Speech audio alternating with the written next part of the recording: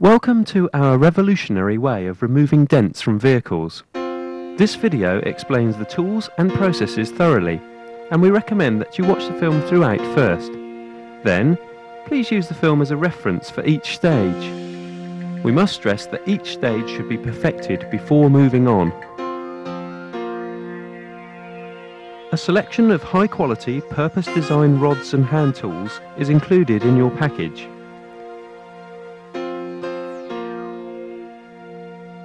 Also supplied is a comprehensive reference manual for your use.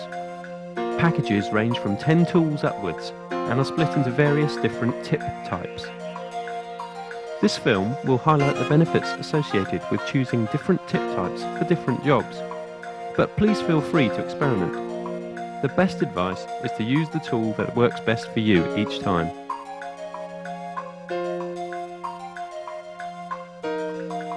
The cutter tips have a bend and form a long wedge shape at the end. They have a sharp edge.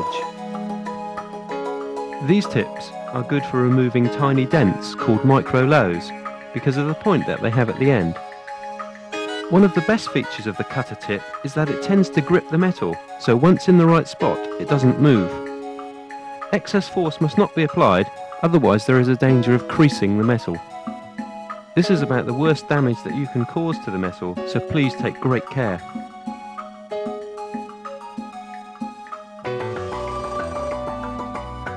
The ends have two flat sides, a rounded top and bottom, and an edge along the top and front. These are good for a finishing repair. As they are very sharp, they grip the metal well. Again, like cutter tips, you must take care not to crease the metal.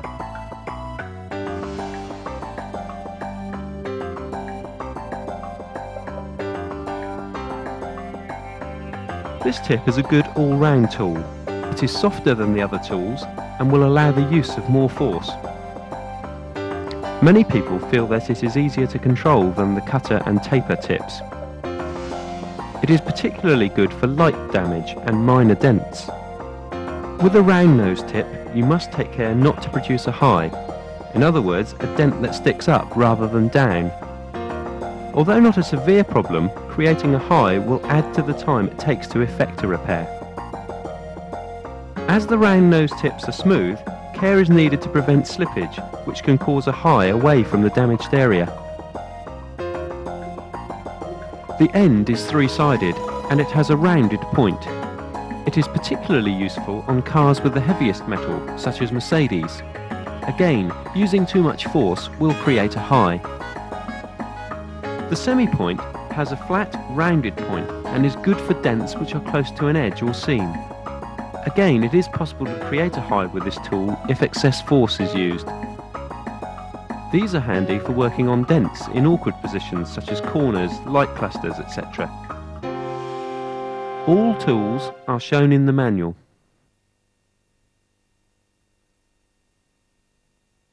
So now we have introduced the tools that are available and talked briefly about highs and creases, let's see some other types of damage that you can fix with this kit. The most common dent is called a low. This is a depression in the metal. Lows can be repaired using this system providing there is no paintwork damage. Some customers may ask you to raise a dent so that they can touch up damaged paintwork themselves. Of course, that's fine as well. Not surprisingly, a high is the opposite to a low and is simply a raised bump in the metal. Like lows, highs can be fixed with this system also. The cross-section of a high is like this. Creases can go in or out depending what caused them. Here is a crease in cross-section. As you can see, the metal goes to a point, and no matter how much it is worked, it has been stretched beyond its ability to be flattened again, and you will not be able to get rid of it entirely. With normal dents, you are simply working the metal back into its usual position. The metal has not been stretched excessively. Creases can be caused by using the tips without caution and by applying too much pressure.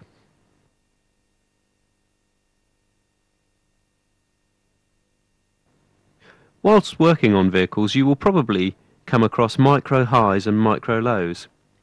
As their name suggests, they are simply smaller versions of highs and lows, and they are often created during this process. Removing them is just part of the job. A flat is seen here in cross-section and is a smooth, flat area at the bottom of the dent. Flats are usually created if you start working the dent from the middle rather than the edges. A surface has been rippled when the metal has lost its flex. This can be caused by taking out micro highs and lows too many times in the same area. The metal has become hardened and there is not much you can do about a rippled patch except bring it as level as you can with the body panel using fine grit paper, polishing it and not charging for it. Therefore, it is easy to see that avoiding the use of excessive force is so important. Equally important is accuracy with placing the tip.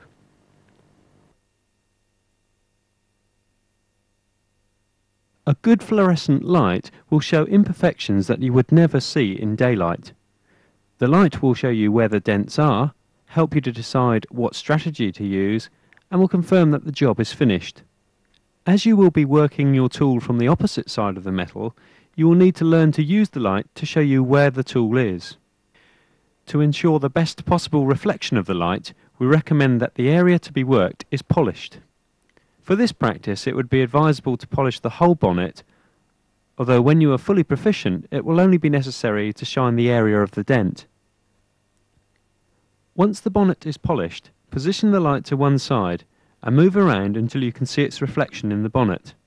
If the light is being reflected by a smooth part, you will see something like this. The reflection should be straight, except for any deviation caused by the curves or contours of the bonnet.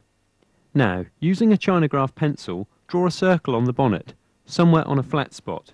Position yourself so that when you can comfortably see and reach the circle is between you and the light. This is very important. You must always position yourself so that the dent will be between you and the light. Draw some more circles now and practice the correct positioning of the light. This exercise should be perfected before moving on.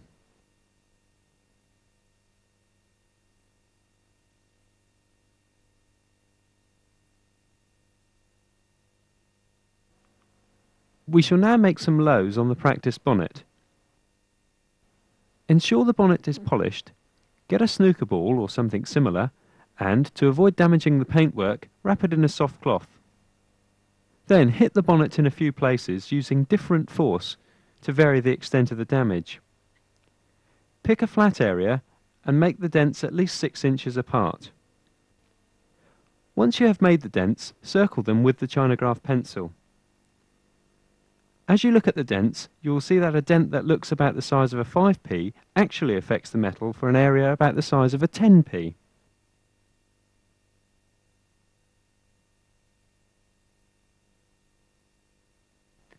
Now position the light so the reflection appears somewhere near the dent. See how, as the reflection moves across the low, it spreads around it and looks like this.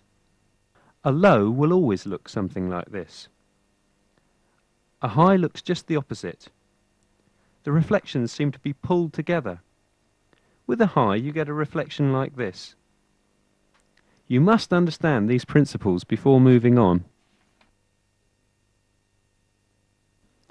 You will now learn how to use the light to locate the tip of your tool. Take one of the S hooks in your kit and hook it into a convenient spot at the edge of the bonnet. Put the rod into the bottom of the hook. Grip the handle so that the tip is pointing up and move the handle so the tip contacts the underside of the bonnet. Look underneath so that you have a good idea of where the tip is located. Then move yourself so that the reflection is in that general area.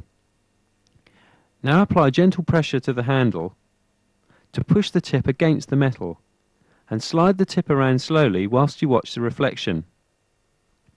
If moving the tip is tricky, take it out and apply some oil to the shaft so that it slides over the S-hook more easily. At first you may need to apply a lot of pressure to see this effect, but once you know what to look for, use less and less pressure.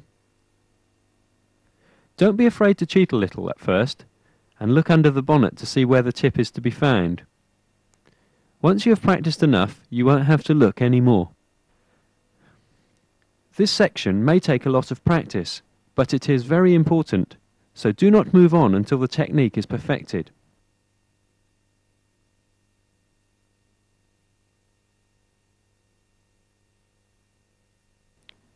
Now make about 20 small circles together. Pick a circle and using the light, get the centre of the tip as close to the centre of the circle as you can. When you think that you have found the spot, push the tip up to see the metal flex. At first you will do well just to get inside the circle, but practice will make it easier. Keep practicing until you are comfortable with tip placement. Then mark 20 or 30 crosses on a flat part of the bonnet. See if you can make a high right in the middle of each cross. This may take a while, but you must be able to do this before you can go any further. Throughout, feel free to experiment with different tools and see which is the most comfortable for you. When you have managed to consistently hit the centre of the crosses, try the same exercise with just dots drawn on the bonnet. Keep practicing until you can hit the dots with confidence and regularity. Don't be surprised if this takes a long time, but do not give in easily. Practice is the only way to perfect the action.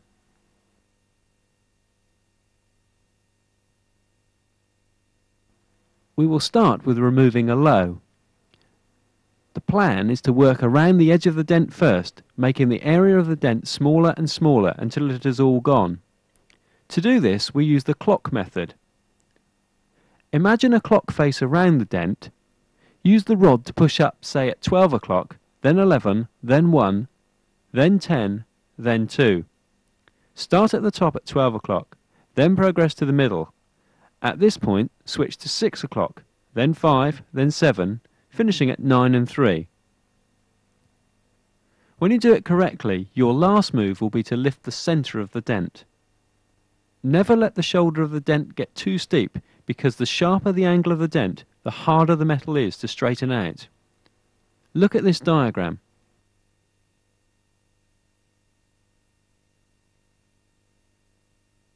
As you work a low, you are pushing the metal back into the shape it really wants to be. As you work, you actually raise the metal slightly above the level it should be, because it will settle back once the tool pressure is removed. If you push too hard, and you probably will at first, you will create micro highs. You will also miss some places, leaving micro lows.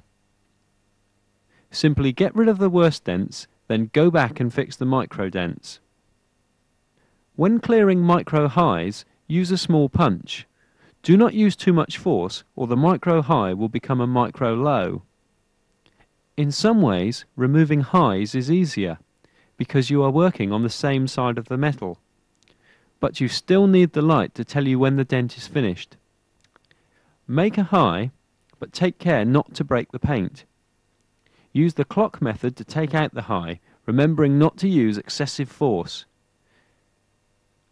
See that little taps are used rather than trying to get it right within one big hit. Very small highs can be taken out by small taps right in the centre. You should practice and perfect this technique before moving on. Most dents can be repaired once you have practiced. However, dents within an inch of the edge of a panel, bonnet or door cannot easily be removed. These seams are usually double folded and are almost impossible to work with. Also, a dent that has damaged a bodyline design feature is just too difficult to work with. The underside of bonnets are easy to reach. Other panels may require more thought. Even with a bonnet, there are some things to be aware of. First, ensure you know what is underneath the dent. Ensure all insulation is removed and check that the dent can be reached. If necessary, separate bracing from the bonnet. This release of tension may actually allow the dent to pop out by itself. If you have to work through a brace, the small hand tools will probably prove the most effective. Boot lids can be more difficult than bonnets because of the amount of bracing present. In some ways, wings and doors are easier because they are vertical surfaces, which most people find easier to work on. For wing and rear panels, you can gain access through the tail light assembly, or possibly from inside the boot. Normally, for door panels, it is possible to gain access through the top. Ensure that the window is in the closed position, and that the glass is protected. Another way of access is through ventilation grills, or through rubber grommets. Some manufacturers, like Fiat, already have holes that were designed in to repair any knocks that the car may have had during shipment. If drilling becomes necessary, it is a good idea to put a hole in the corresponding panel on the opposite side of the car, so that you can have a perfect match.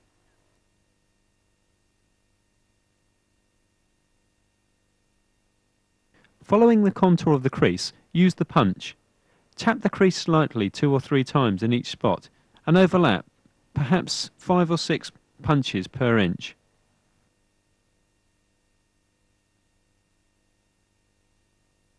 This depends on how steep the shoulder is. For an average flat, knock the shoulders down first, using your punch and the clock method to smooth the curves of the dent. Then tap the centre of the flat gently and clock it out from underneath. The resulting shallow dent can be removed in the normal way.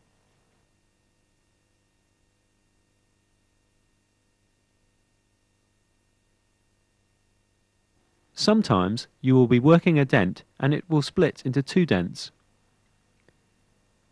This probably means that you went to the centre too soon and pushed too hard. Knock the centre back down with the punch gently and start again in the normal way. Some areas that you will work on will remain on view after the repair is finished, such as the inside of a boot lid. To prevent damage, tape the end of the rod or hand tool with suitable tape and spray the surface with light oil. The problem is that the surface is now more slippy, so be extra careful. We have now shown you the skills needed to remove dents with our system. There is no quick way to learn though. You must be prepared to put in a lot of time and effort and ensure that you practice, practice and give it more practice. Good luck, and remember, keep practicing. Don't rush it.